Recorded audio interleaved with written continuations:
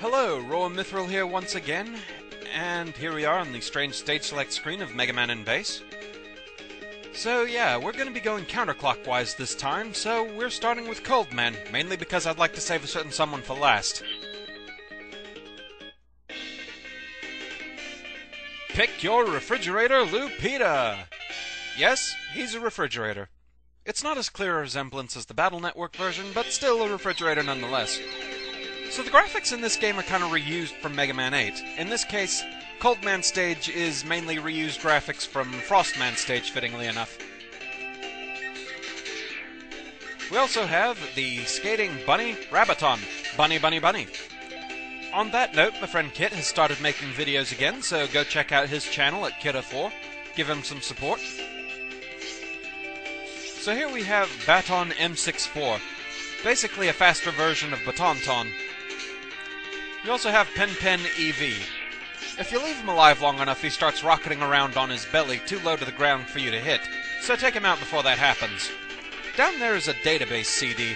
There's 100 of them in the game, but I'll be concentrating on getting those on a second run through the game.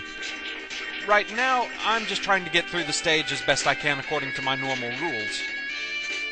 So yes, I will be doing an instructional series on how to get all 100 database CDs at a later time. Ah, fragile platforms over death spikes. Always a fun combination. So down here we have the mini-boss, Mr. Snow. The mini-bosses in this game are all really irritating. You can only hit this guy in the face, which has a very small hitbox. The rest of the body deflects your shots.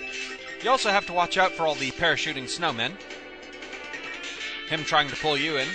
Plus, he's just bloody durable.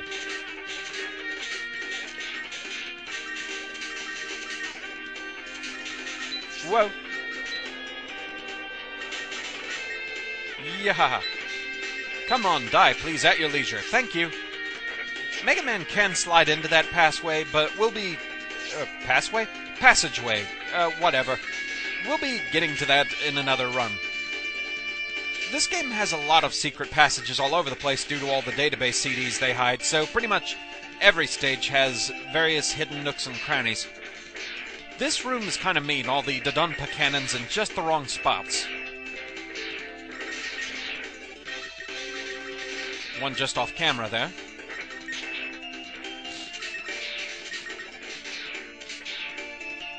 Another one there. Die, please, thank you. More penguins. There's that belly slide I was talking about.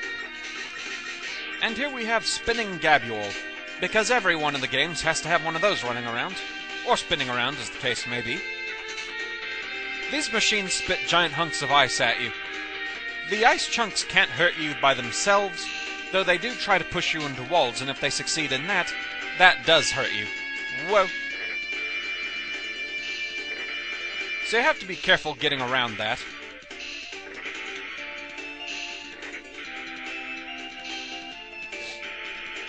Jet forth, penguins, and become one. There we go. Alright, time to take on Cold Man. His weapon of choice is the ice wall. He tries to push it at you, and it also forms a shield for him, so he doesn't give you as many opportunities to hit him as other Robot Masters. You kind of want to follow behind it because sometimes he'll jump at you. Like that. And so that gives you the best opportunity to get away from that. After a jump, he will try to freeze you in place if you get stuck in one of those little icy auras down there. He does all this for the first half of the fight.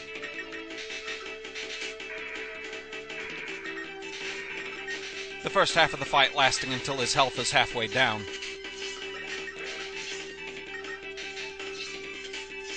My, you're in a jumpy mood today, Cold Man.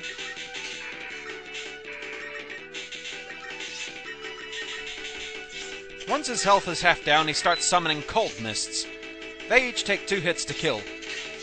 If they manage to glomp onto you, they don't hurt you, but they severely restrict your movement.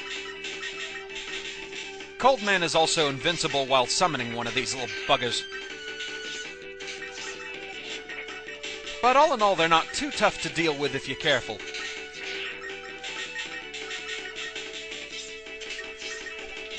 If you get your timing down, the second half of this fight's actually a lot easier than the first half.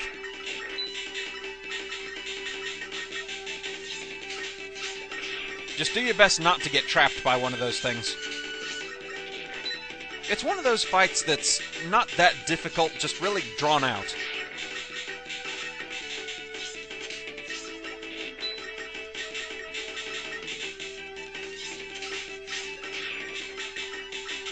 During the second half of the fight, you don't have to worry about him jumping at you anymore, or trying to freeze you in place. He gives up those attacks to summon the cold mists.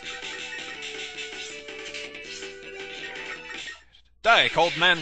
You're defrosted. So there we go, one down. Sounds like a classic sci-fi UFO sound there. With that, we get the ice wall. We also actually get nice demonstrations of the weapons in action this time. The ice wall can be ridden, and you can use that to get over spikes sometimes, so it does have its uses at least.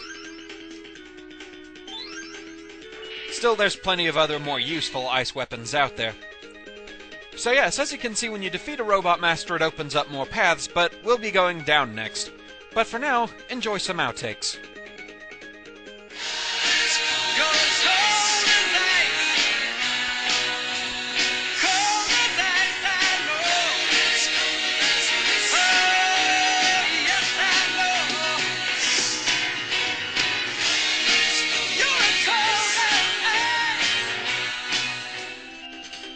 There, finally a clear shot of a monopelern. And a really dumb jump.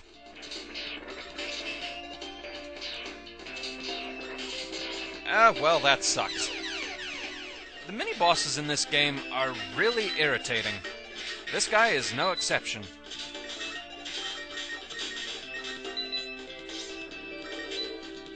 Ugh! You want to keep as clear a path as you can. And here we have these ice machines. Oh! Ow! More Dodonpa cannons in just the wrong locations. That one especially. What? Uh-oh. Oh, bother. Coldman's weapon of choice is the ice wall, which he tries to push into you. It also forms a little barrier, giving him higher defenses, and giving you less opportunity. You weren't supposed to do that yet. So, we finally have a foothold in the game. Lovely. Yeah, this was one of the easier ones, and what's going to be a really tough game. Mainly due to the speed with which I was able to get through this one right after the last video, I give Coldman a 2 out of 10. The main points in this stage that can cause trouble, there's the fight against Mr. Snow, but if you pay attention to where he's jumping and don't overreact to him, he isn't that bad. Still irritating, but not that bad. The room with the Dodonpa cannons on the fragile ice, now that place is just evil. Some of those are right off camera, and they can hit you before you really can react, so that sucks. Coldman himself really isn't that bad. The main deal with him is learning to follow right behind the ice wall so that if he jumps, you have time to slide under him. Once you learn that, the rest of the fight's easy. The second half of it, when he summons the cold mists, he gets rid of his harder attacks to dodge, he really does. The cold mists are fragile, easily taken down, and as you could see, there was that one that I didn't quite take out in time, but I still had time to correct, so it was an easy fight even if drawn out. So 2 out of 10 overall.